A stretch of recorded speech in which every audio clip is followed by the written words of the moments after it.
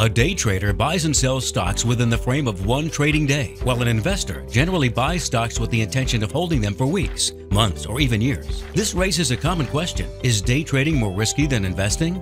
Most of the risk in trading stocks, whether day trading or investing, derives from the possibility of large price fluctuations resulting from an unexpected event or an unforeseen news item. These include financial or political crises, market announcements, company bulletins, sector information, analyst recommendations, and rumors.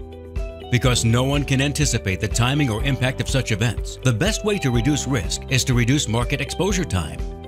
Statistics show that you can expect at least 3 market meltdowns during your own lifetime. During such crises, market fluctuation and trade volume increase. If you're a medium or long-term investor who holds stocks for weeks, months, and years, there's a reasonable chance that you'll lose a sizable portion of your capital during such events. That's one of the greatest risks for investors.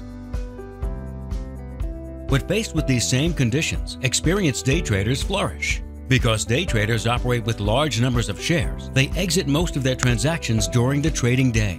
And unlike the majority of the public, day traders know how to profit from drops by mastering the principles of shorting.